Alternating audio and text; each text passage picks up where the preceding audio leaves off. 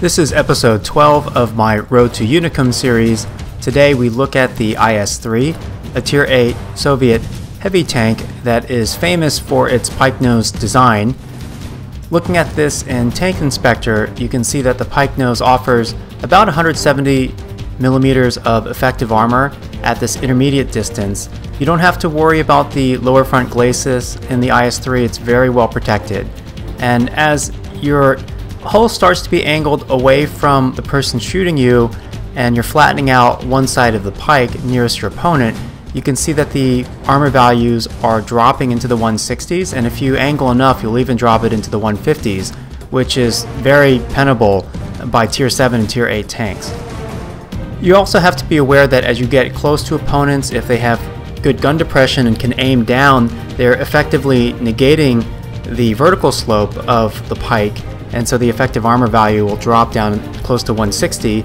And the turret roof is also a prominent weak spot. For tanks that are on higher ground or taller than you, they can shoot down, and this is penetratable even by Tier 1 guns.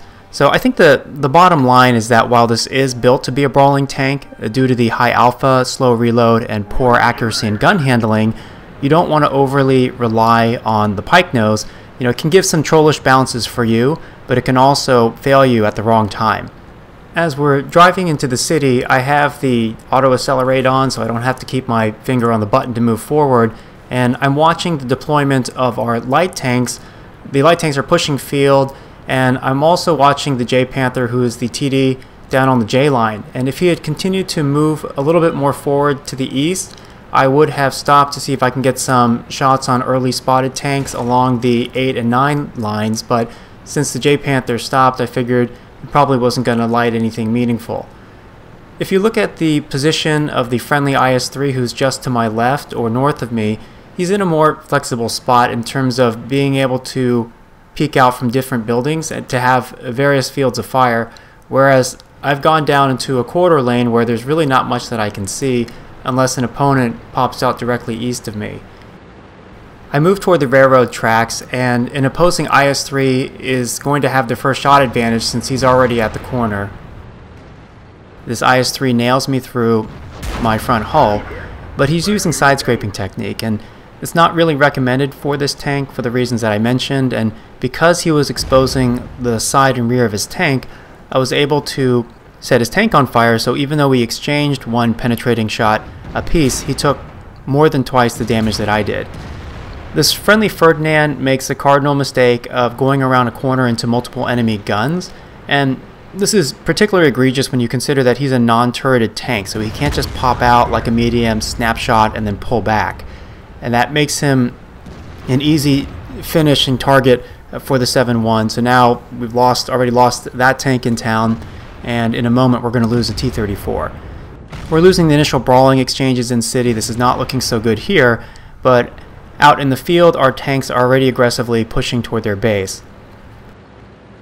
I back up a little here. You know, the Centurion 7-1, I know that as long as I'm not spotted, he's going to assume that my gun is going to be aiming toward where he is, or he has to assume that because he only has 100 HP and he's very easy for me to one-shot.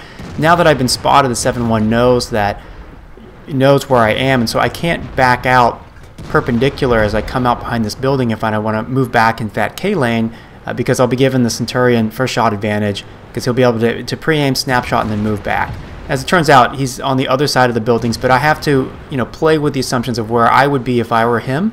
And this IS-3 comes around, his hull's very exposed aside, so that's an easy penetrating shot, especially for this 225 penetrating gun. And the nice thing about the IS-8 is it's part of a series of heavies at Tier 8 which have good enough penetration to be meaningful in Tier 9 and Tier 10 battles.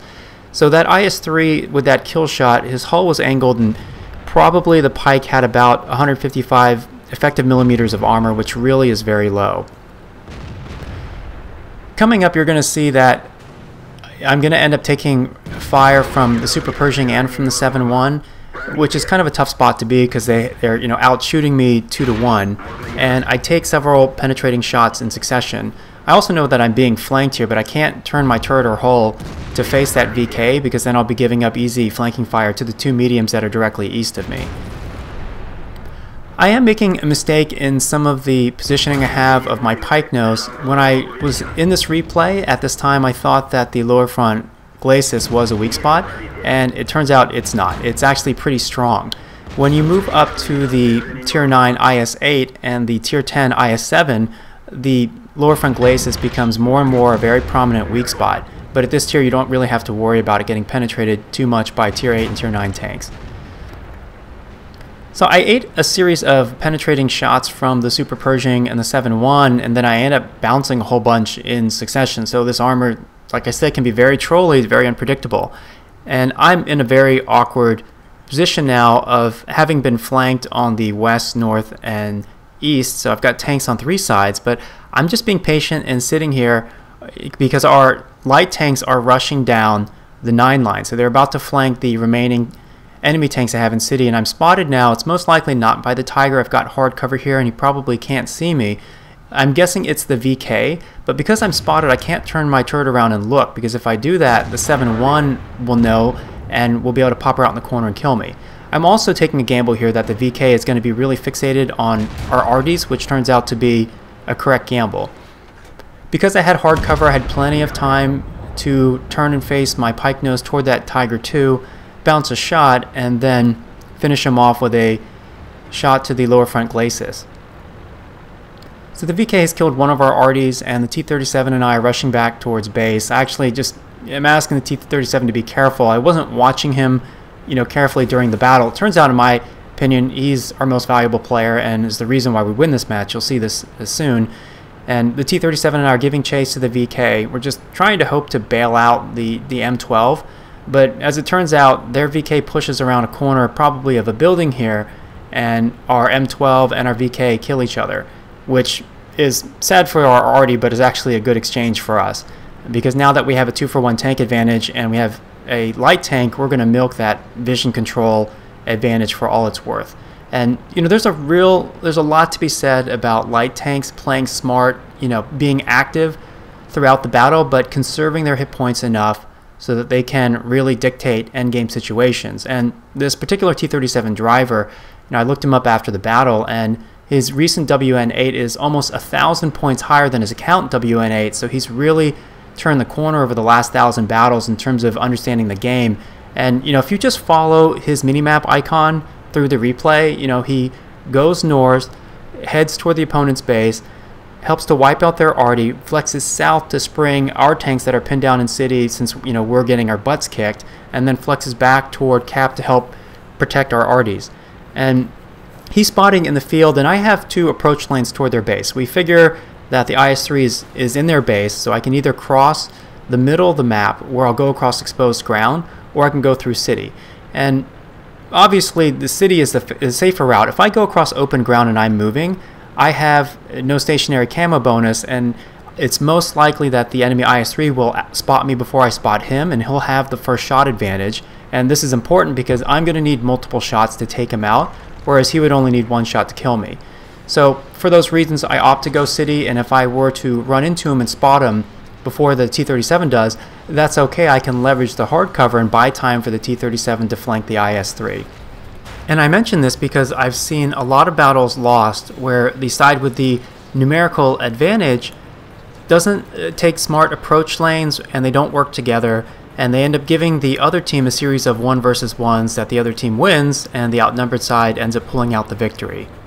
Here I really appreciate what the T-37 tells me. He's telling me just to hold on a bit here, because I'm almost parallel or level with him, and there's no reason why I should be, given that he's the tank with the vision control and active camo when he's on the move. So he spotted the IS-3, and he lets me know he hasn't been spotted yet. So he's running along the 0 line, kind of down there in the trench below the railroad, to get very close to the IS-3. So he's got him lit again, and I wait a moment before coming over the hill, both because I want the IS-3 spotted and I want to make sure his gun's not aiming toward me, get a clean penetration, and then the T-37 cleans it up. Fantastic job by that light tank, and it really speaks to the power of a good light tank driver, how much they can control endgame situations. I pick up an Ace Tanker Mastery badge and dealt over 4,500 damage and bounced over 1,300 damage. Probably would have bounced more shots if I had kept that pikenose pointed straight, but really I shouldn't be relying on it and using hard cover better. In the next video, we're going to look at the IS-3, but in a Tier 10 battle, and you can vote on the poll to let me know what tanks you'd like to see after that. Take care.